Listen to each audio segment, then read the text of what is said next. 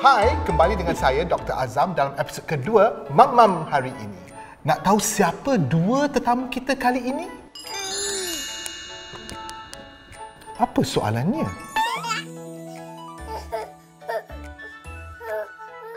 Tidak betul. Sebenarnya pada peringkat awal lah kita perlu memberikan rasa-rasa berbeza kepada kanak-kanak.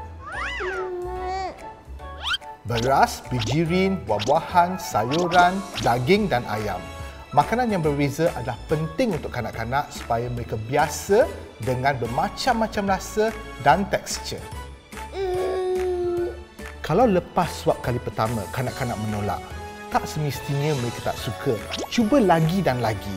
Kerana penerimaan rasa baru itu kadang-kadang mengambil masa.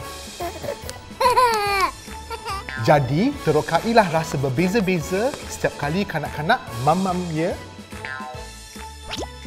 Nantikan episod ketiga Mammam hari ini.